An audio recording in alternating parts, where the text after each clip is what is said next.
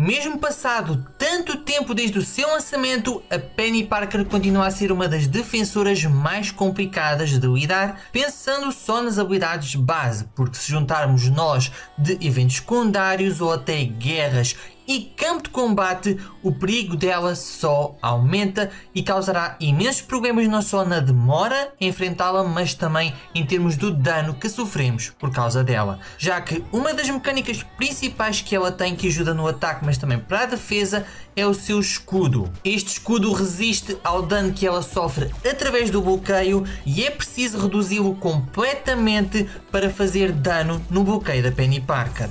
Além de que este escudo também é complementado por outra mecânica, o sentido aranha, onde isto ajuda ela a ser maior perigo na defesa, já que cada carga desta dá uma chance de bloqueio automático e quando isso acontece há uma data de habilidades ligadas ao assunto e a mais perigosa é a sua queima de poder no oponente, que causa dano. E para ganhar essas cargas de sentido aranha, a Peni ganha quando nós passamos uma barra de poder contra ela e também quando ela usa o primeiro especial, onde vai ganhar 4. Portanto é preciso ter muito cuidado e é normal tentar se empurrar para o segundo especial para evitar grandes construções. Felizmente, se nós gastarmos o escudo dela, esta mecânica do bloqueio automático e tudo à volta disso deixa de ativar por algum tempo, porque passado esse tempo o escudo volta e voltamos a ter esse mesmo problema. Mas há várias formas de conseguir lidar não só com o escudo,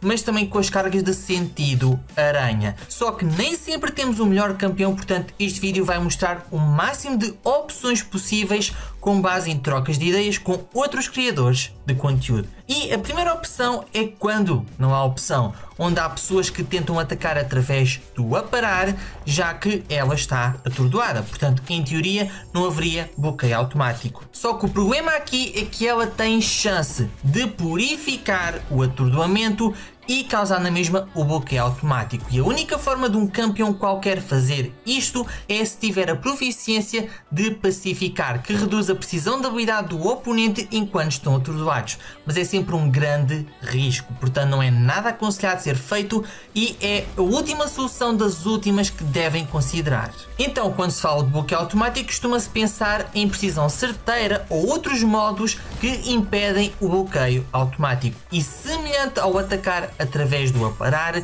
isto não funciona contra a Peni Parker, já que ela reduz a precisão da habilidade de ataque certeiro, precisão certeira e sentido certeiro. No caso do toupeira, ele é um pouco estranho com a sua precisão certeira, onde ele consegue ativá-la começando a luta com ela antes da Peni Parker a impedir, o que faz com que ele impeça o bloqueio automático, mas não a parte da queima de poder, ou seja, todo o resto na sequência da Peni Parker continua a acontecer mesmo que ele impeça a parte inicial. Outro caso que eu descobri para este vídeo, que também está aqui grupado, é a sinergia que a tigresa tem com o homem-dragão, onde oponentes neutralizados têm menos 100% de precisão da habilidade de bloqueio automático. Mas o bloqueio automático da Peni é imune a reduções da precisão da habilidade, ou seja, por mais que a tigresa tenha algo que não é necessariamente um efeito, é algo que a Peni está a resistir. E para fechar este grupo com a mesma ideia, temos o magneto, onde, como a Peni Parker é de metal, ele tem um magnetizado. E por mais que o bloqueio automático dela seja imune à redução da chance, o magneto faz mesmo impedir o bloqueio automático. Portanto, é algo extra que a Peni Parker não conta. Mas também, semelhante ao toupeira, o resto da sequência de atividades, como é a queima de poder, continua a acontecer. Agora vamos ter um grupo aqui que é pegar nas mecânicas da Peni, mas invertê-las a nosso favor. E o primeiro campeão é um caso muito específico e recente, que é o Atuma, onde ele tem precisão certeira no primeiro especial e, com base nas suas mecânicas, o que é reduzir a eficácia passa a aumentar, tanto que as suas habilidades é mesmo de construir concussões e ativar as suas habilidades várias vezes, inclusive a precisão certeira, e em si também impedir que a sequência toda da queima de poder aconteça nesta luta. De seguida temos o Namor, onde aqui é sobre ele estar duplicado e reverter o dano de volta para o oponente quando está a fazer contacto neles. Portanto, como é bloqueio automático, o que em si refere a haver contacto no bloqueio dela, faz com que o Namor possa reverter a queima de poder que ele sofreria de volta na Peni. Perde o poder em si, mas o dano passa a ser causado na Peni, o que é maravilhoso de ter, o que faz com que o Namor seja mais vantajoso de subir nos dias de hoje por diferentes casos, e este inclusive. E para fechar o grupo temos a Kitty Pryde, onde aqui não é reverter o dano, não é necessariamente nesse sentido, mas é impedir que ele aconteça, já que quando está por despertar resiste a 80% do dano que sofre enquanto está intangível, e se estiver despertada passa a ser mesmo todo o dano, nem precisa dos níveis, e se usar o intangível para ativar o bloqueio automático da Peni, pode sofrer a queima de poder, mas mantém-se sem levar o dano. Mas agora podemos é pegar no ponto que eu falei, que é, se desativarmos o escudo dela, a mecânica de bloqueio automático já não se ativa. E o primeiro grupo de campeões que lida perfeitamente com isso é os campeões com penetração de bloqueio, especialmente perfurar, começando com um dos melhores por ser vantagem de classe, que é o Hulkling. Simplesmente ele precisa de construir as suas cargas metamórficas para converter em perfurares quando ataca o bloqueio da Peni, o que em si também está a fazer com que se reduza a quantidade do escudo e cada vez causando mais dano ao ponto de quebrar o escudo, entrar em recarga e todas as ações contra ela valerem apenas sem nenhum problema. Depois temos um campeão que eu não esperava ver aqui, mas depois de começar a usá-lo descobri que ele tem mecânicas de penetração do bloqueio. E esse campeão é o Joe Fixit, já que ele ao aparar tem a sua carta de ouros que lhe dá a penetração do bloqueio. Daí ele ser um grande perigo na defesa quando a malta tenta aparar contra ele, porque cada aparar vai lhe dar este efeito, o que faz com que o próximo aparar que ele sofra cause imenso dano no nosso bloqueio, ou até o próprio primeiro especial dele com todas as balas. E o mesmo aplica-se aqui. Se ele aparar algumas vezes antes de começar a dar golpes no escudo da Peni, vai começar a construir estas cargas ao ponto de destruir o escudo bastante rápido. Após ele temos o Massacre, um dos mais clássicos de penetração de bloqueio, onde cada golpe que ele usa o seu taco já tem alguma penetração, mas o foco principal é o seu segundo especial. Sempre foi conhecido por ter esse dano imensamente alto através do bloqueio, o que é bom para sim causar dano no oponente,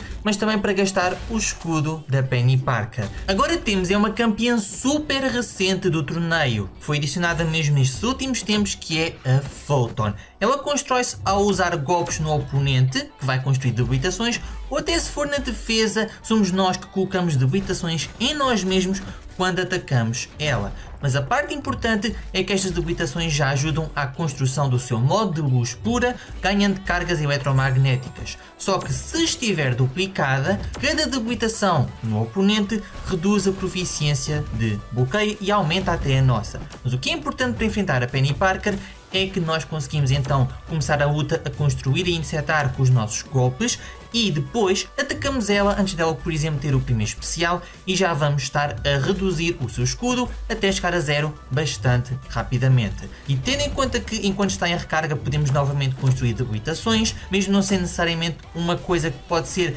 diretamente ligada a atacar o bloqueio e ser a fonte principal de dano da Photon, é algo que ela pode construir muito facilmente já na sua própria rotação e depois usar para destruir o seu escudo sempre que ele aparecer. E para terminar o grupo, claro que tínhamos que ir para outro campeão com perfurar, a versão 2.0 do Massacre, que foi a Valkyria, já que sempre que ela passa o múltiplo de 10 de combo para cima, já que para baixo ganha baluarte e para cima ganha perfurares.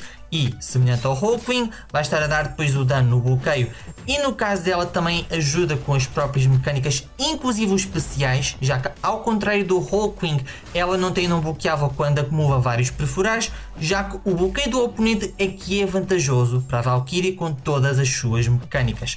Pode não ser vantagem de classe, mas é mais uma versatilidade que ela é capaz de ter. Mas há outra forma também de pegar esta ideia de usar o escudo da Peni rapidamente, sem necessariamente ter penetração do bloqueio. E claro que alguns campeões podem estar sempre em várias categorias, esta aqui é focada em modificar o nosso ataque, porque para todos os efeitos o escudo da Peni Parker é baseado no nosso ataque base. E se nós começarmos aqui, por exemplo, com o Howard, ele tem fúrias, ou seja, modifica o seu ataque para cima e gasta mais rapidamente o escudo, e as quebras de armadura reduzem a armadura da Peni, ou seja, cada golpe dá mais dano de ambos os elementos, o que é muito bom de saber, já que abre as portas para muitos mais campeões. Por exemplo, o Ossos Cruzados, ele acumula várias fúrias, portanto também vai ser imensamente bom. Portanto, após alguma construção e até usando a mecânica de recuar e segurar o bloqueio para ativar algumas fúrias logo inicialmente,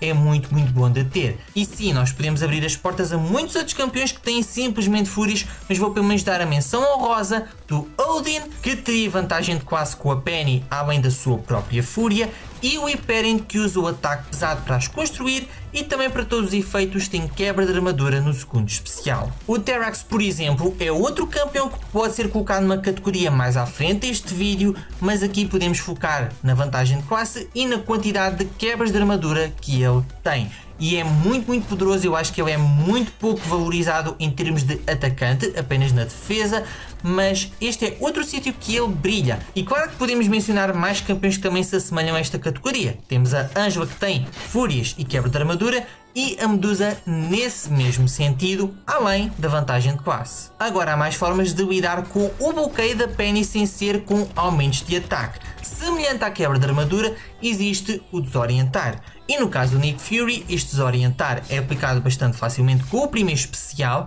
e quando o oponente tem um desorientar, reduz a proficiência de bloqueio deles. Seria também o mesmo que aconteceria com Incinerar, só que a Peni Parker é imune a eles, portanto não se pode aplicar aqui, mas o desorientar é um efeito que ela ainda pode sofrer e tem esse resultado. Claro que também não podemos deixar o Corvus de lado, porque ele não é necessariamente ter modificadores de ataque, tem algumas quebras de armadura sim, mas ele é de críticos através do bloqueio. O que para todos os efeitos é mais dano que ele causa no bloqueio e gasta o escudo mais rapidamente. E para terminar a categoria temos outro campeão também recente para adicionar, que é o Zemo. No caso dele, ele tem alguns fatores dos campeões anteriores. Por exemplo, ele tem os desorientares, mas se também juntarmos a sinergia da Fênix, ele causa incinerar nos seus disparos de balas. E como eu disse, ela é imune a incinerar, mas dentro das habilidades do Zemo, sempre que o oponente é imune a um efeito dele, ele ganha um bónus de fúria, o que ajuda também a causar mais dano, e juntando com o desorientar ele tem dois elementos que ligam contra a Peni. Mas e se nós tivermos campeões feitos especificamente para enfrentar a Peni Parker com as suas habilidades? Neste momento o grupo é bastante pequeno, mas até acabou de receber um campeão recentemente, o Vox, e vamos começar com o que eu sinto que é um pouco mais imprático de conseguir, que é o Super Scroll, já que o ponto fulcral destes três campeões é o bónus de abalo, que o Super Scroll ganha quando tem 4 ou mais fúrias ativas nele. É um bónus que não é tão fácil de ser, depende de alguns golpes e depois entra em recarga, portanto em algum tempo após a construção já da Peni que não vamos ter este efeito. Mas o que é que o efeito faz? Basicamente, quando o oponente tivesse um qualquer bloqueio automático, nós ganhamos um efeito de não bloqueável. Portanto, para todos os efeitos não é algo que a Peni reduz a chance, mas também não é algo que nos causa a queima de poder na mesma, por ser uma coisa que não devia. Mas ao contrário do Super Scroll, o segundo campeão da lista, o Gore, tem acesso muito mais prático e fácil de conseguir. E ele ganha sempre que ganhar um bónus da magia das sombras, mas está relacionado a ele estar despertado. 10 segundos não é mau para quem está apenas despertado, mas pode chegar a 16 quando está duplicado, e não é semelhante ao Super Scroll, onde há tempo de recarga. Qualquer momento em que ganhamos um novo bónus destes, o bónus de abalo dele vai reiniciar. Portanto é muito fácil de aceder e manter por toda a luta. Mas como eu disse, nós tivemos um terceiro campeão a ser adicionado ao jogo, que também tem mecânicas perfeitas, inclusive aqui o bónus de abalo, para enfrentar a Peni Parker, sendo ele o Vox. Mas o ponto que nós queremos neste grupo é mesmo o bónus de abalo, e ele ganha ele no seu primeiro especial. Agora, Pode parecer um pouco confuso, mas a ideia dele é transformar bónus em degenerações e degenerações intensificados. Portanto, em teoria podia-se dizer que ele consome o bónus de abalo. Felizmente não, porque a conversão que o Vox faz para degenerações é apenas dos bónus corrompidos. E quando ativamos o especial ganhamos um bónus normal de abalo. E apenas após ele expirar é que passa a ser um bónus corrompido, exatamente com a mesma função, mas não corre o risco de ser transformado, ou seja, podemos sempre manter o primeiro especial para transformar, ter o dano e sempre ter o nosso bónus de abalo para lidar com a Peni Parker pela luta inteira. Mas se nós formos pensar bem neste cenário, para todos os efeitos é efeito de não bloqueável, ou seja, campeões com não bloqueável têm eficácia contra ela. E o primeiro campeão une um bocadinho as pontas entre ambos os grupos, sendo ele o aniquilador, com a sinergia do Dark Hawk. Porquê? A sinergia faz com que o aniquilador, ao acertar o oponente que tem bloqueio automático, ele recebe um efeito de provocar por 0,5 segundos, que é simplesmente para o próprio do golpe. Agora, sem contexto, isto não parece a coisa importante que vai impedir a Peni, mas tudo vem das próprias habilidades dele, onde enquanto ele estiver provocado, ele recebe um bónus de precisão certeira, que no caso da Peni Parker não iria funcionar, um bónus de insuperável e também um bónus de não bloqueável. Daí ser algo como a ponte entre o grupo do Gore e do Super Skrull e o grupo de não bloqueável, porque para todos os efeitos é o não bloqueável que ativa especificamente quando é com bloqueio automático. É dependente de uma sinergia, sim, mas é bastante eficaz e ele também tem, por exemplo, quebras de armadura e até as fúrias. Depois vamos ter que saltar também para um campeão recente que tem um não bloqueável bastante constante, que é o Adam Warlock, onde com base no seu contador de soberania, logo o primeiro acerto dá-lhe um bónus de não bloqueável. Agora, todos os bónus dele são de curta duração e pausados quando o oponente usa especiais, mas é bastante constante se for-se super agressivo, o que é perfeito, especialmente pela vantagem de classe. Ele também tem bónus de fúria, mas o problema vem de ele, semelhante ao Super Skrull, não o ter constantemente. Depois de chegar aos 40 acertos, ele vai perder este contador de soberania, o não bloqueável também, e depois, passado apenas esse tempo todo em que está em recarga, é que pode voltar a reconstruir, e nesse tempo pode ser um problema. Para um caso bem mais fácil de manter o não bloqueável sem qualquer momento de pausa, temos a Misty Knight, onde ela tem toda a sua mecânica de equilibrar as cargas de antimetal e criogénicas para ganhar benefícios. E se tiver 6 ou mais delas, ela fica não bloqueável. Mas após chegar ao valor máximo destas duas cargas, sempre que se ganha uma nova, isto refresca na mesma como se fosse o equilíbrio. Portanto, não tem nenhum período de pausa como acontece com o Adam,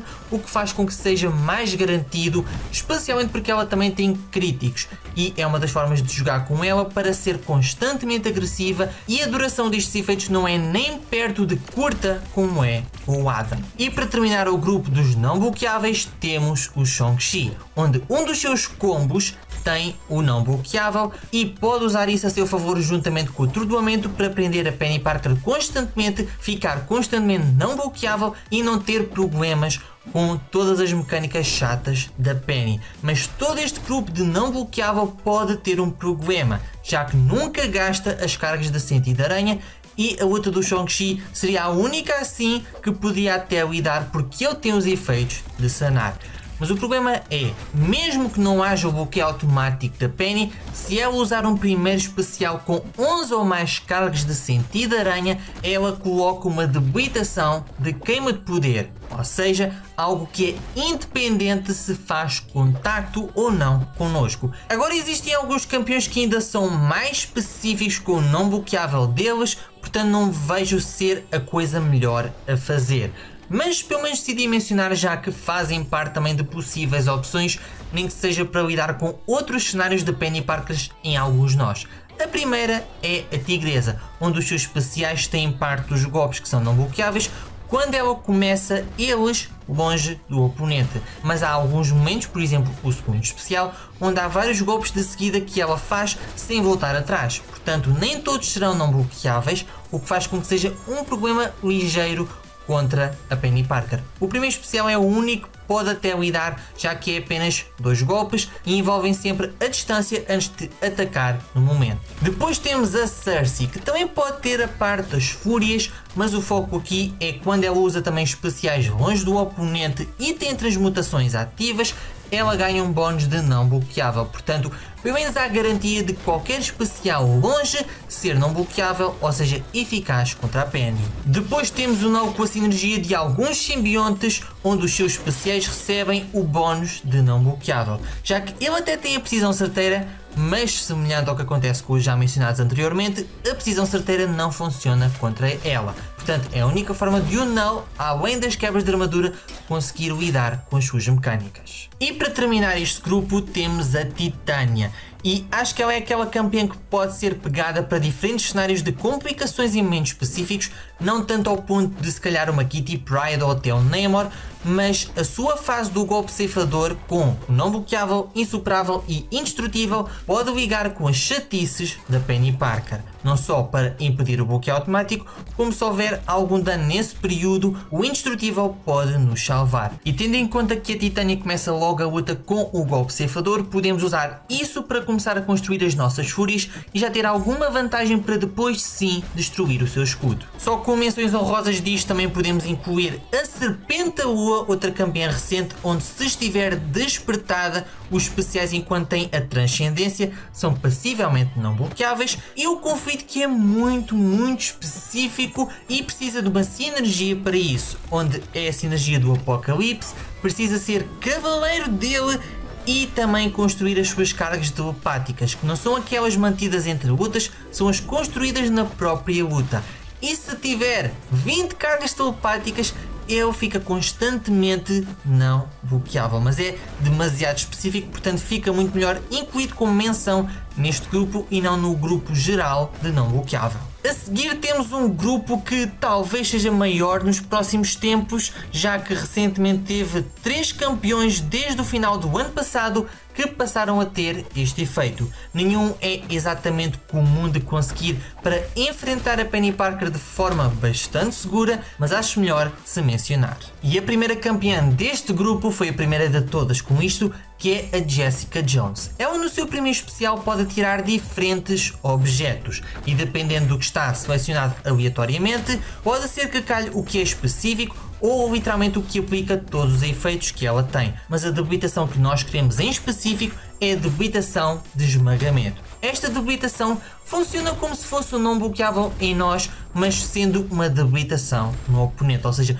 os golpes que nós damos enquanto o oponente sofre esta debilitação são basicamente iguais a ter um não bloqueável. Portanto, semelhante aos grupos anteriores de não bloqueável, isto faz exatamente o mesmo, mas para a Jessica Jones ela depende muito de ter sorte que este efeito calhe, pode até usar ataques pesados para pausar durante algum tempo, mas ainda assim para conseguir no especial seguinte ter a sorte de ser um objeto, quer a lixeira, quer mesmo a pia que tem todos os efeitos, é muito raro. A segunda campeã aqui foi a Cassie Lang, onde ainda é mais específico, é o terceiro especial que põe a debilitação de esmagamento e é 10 segundos, portanto nem é uma duração longa para recompensar o terceiro especial. Até se pode considerar que ela ganha uma fúria com este especial, mas ainda assim é um caso muito específico, há sem dúvida alguma melhores campeões para isto, mas tendo em conta que isto é um efeito ainda a começar a aparecer, é bom ter um grupo para quando isso for mais abrangente. E para terminar, falta simplesmente a Kate Bishop, que no caso dela é ligeiramente mais prático, mas ao mesmo tempo não é a coisa melhor. Porquê?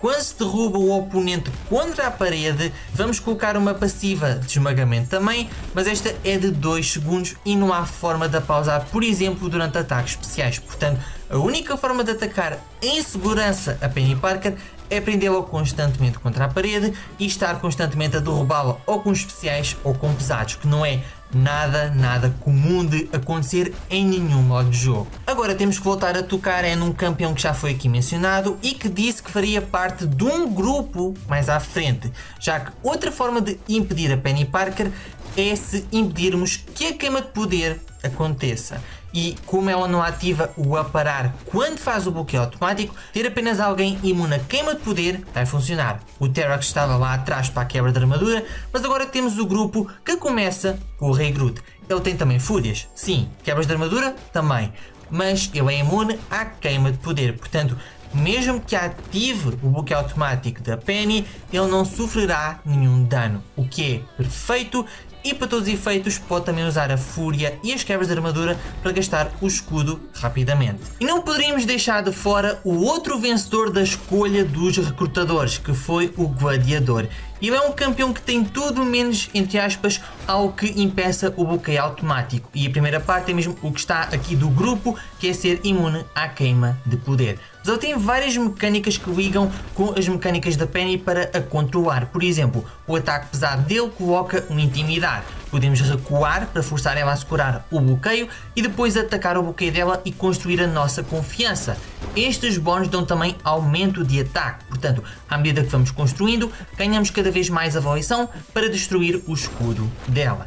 E a partir de um certo ponto da construção e ficar super confiante, ele passa a ficar não bloqueável, portanto também liga muito bem para ignorar o bloqueio sem ser uma mecânica de impedir o bloqueio. E mesmo se ativar o bloqueio automático, a imunidade de queima de poder vai sempre ser a nossa segurança. E a ideia mesmo dele é aproveitar esta confiança para depois ter, por exemplo, os especiais dele durante o não bloqueável, não só para pausar e o especial ser todo não bloqueável, mas para também causar dano extra físico. E por mais que o dano do segundo especial seja dano de debilitações de incinerar e o primeiro com ondas de frio, não há problema, o dano dele é bastante forte e com tudo isto junto basicamente torna-se um campeão muito bom para controlar a Peni e até alguns outros campeões, por exemplo até da classe mística. Depois temos o galã, que não é o melhor a construir as fúrias, não tem quebras de armadura, mas também é imune à queima de poder. E como a colheita não é necessariamente algo que possa ser impedido pelo bloqueio automático, ele está seguro. E todo este grupo, para todos os efeitos,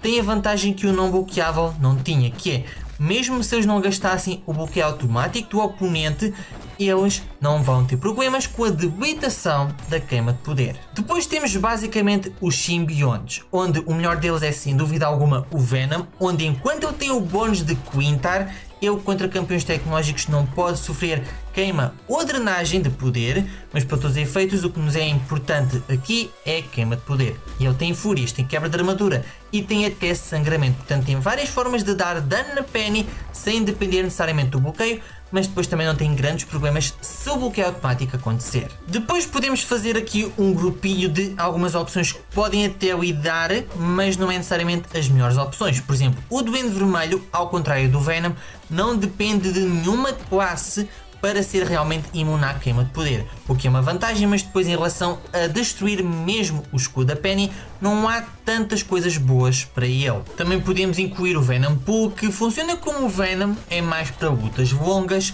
e tem na mesma imunidade, constrói fúrias passado algum tempo, mas é mais focado em enfrentar quem tem armadura. Depois temos o Visão Arcos, que aqui já não é simbionte, não, mas ele tem uma grande resistência à queima de poder, é 80%, portanto pode ajudar, é vantagem de classe, tem quebras de armadura, mas ainda assim também não é o melhor. Num caso ainda mais específico temos o Andarilho dos Céus, onde não é necessariamente ele ser algo resistente a isso, mas quando o poder dele é queimado, ajuda a construção dele com a maré sombria, é vantagem de classe, pode até ter quebras de armadura, mas também não é uma grande opção. E para terminar temos o Homem de Ferro da Guerra Infinita, onde semelhante ao Visão Arcos tem resistência, mas ainda é mais específico. É com base na quantidade de armaduras passivas que ele tem. Portanto, levem estas opções das menções honrosas com um pouco mais de cuidado.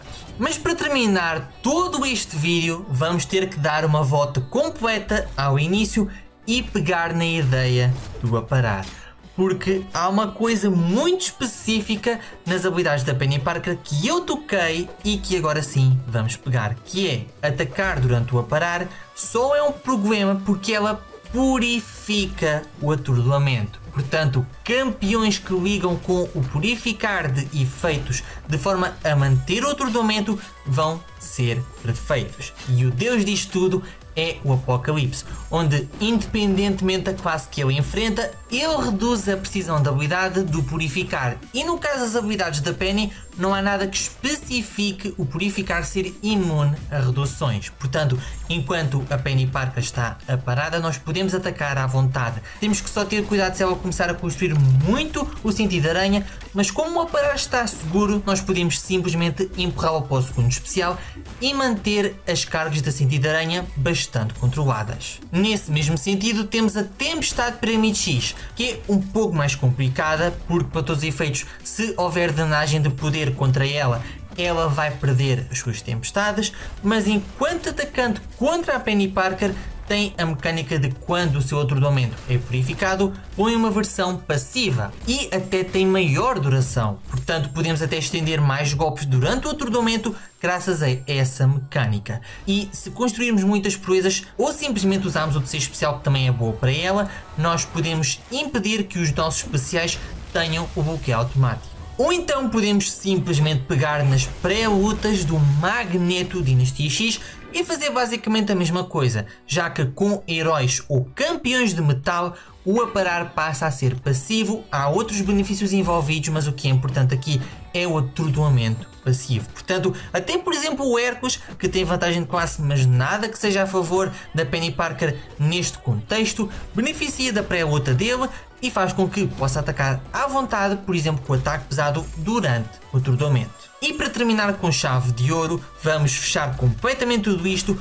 com a sinergia do Mercúrio para o Professor X, Magneto, Fera e Wolverine, que dá basicamente a mesma habilidade do Apocalipse para estes 4 mutantes. Reduz a precisão da habilidade de purificar do oponente em 100% depois do aparar. Ou seja, eles podem realmente aparar e conseguir atacar durante o aparar sem haver purificar nenhum. Mas infelizmente o Magneto é a exceção da sinergia. E depois de uma boa confirmação com a Cabam para saber exatamente o que é que se passava, basicamente ele está a agir como se não estivesse com a sinergia. Que é, ele está a impedir o bloqueio automático por magnetizar a Peni e a impedir o purificar por reduzir as chances de purificar. E com base em tudo isso, detecta-se então o impedir do bloqueio automático e há a queima de poder com um A sem qualquer tipo de sinergia. Portanto, ele não é uma opção a usar com a sinergia, os outros 3 podem usar à vontade. Portanto, eu espero que este vídeo cheio de opções tenha-vos ajudado a saber algumas que não conheciam antes do vídeo, tenha reforçado a ideia de algumas que tinham dúvidas e se gostaram do vídeo, peço-vos então que deixem o gosto e partilhem com mais malta. Este vídeo tem estado à espera para ser lançado há meses para ter todo o tipo de interações que viram ao longo do vídeo. E eu costumo sempre disponibilizar estes vídeos antecipadamente para quem é membro do canal, para recompensar também quem apoia o que eu faço por aqui. E se quiserem continuar na aprendizagem, tenho neste momento um vídeo para enfrentar o lobisomem na noite. Mas fiquem então por aqui, espero que tenham gostado e até à próxima. Fui!